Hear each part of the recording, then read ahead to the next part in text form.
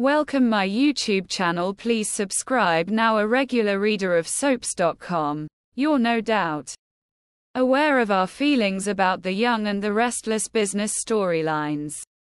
But there is a way to salvage the mess of musical CEOs and characters who are more interested in perusing spreadsheets than tangling up bedsheets. Go ahead and confirm our fears about all of our own bosses by introducing an actual employee or a new vice president of meetings held at that one spot in Chancellor Park. We're talking about a rank and file lowercase e employee. Somebody with a cubicle instead of a corner office. Somebody who has to put in for vacation rather than just take off on the private jet. Somebody who wouldn't have sex on the furniture at work because all they have is a chair on wheels. Horrifying realization that OMG, the Young and the Restless business storylines are actually super realistic.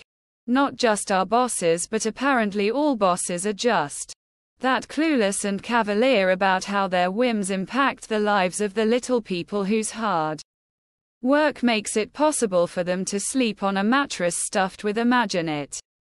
Every day, Laura shows up at her desk and opens her email with dread, waiting to see whether the company has changed names again, or whether her boss has another new boss, or whether a decision has come from on high that everyone must wear stilettos on Fridays in order to improve morale.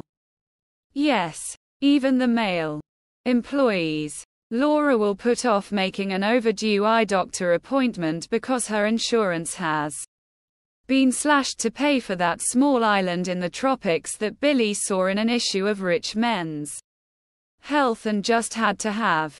She will show up for a mandatory all-hands meeting called by Nikki, only to learn that she's not in charge anymore and, oh, rejected when all I bought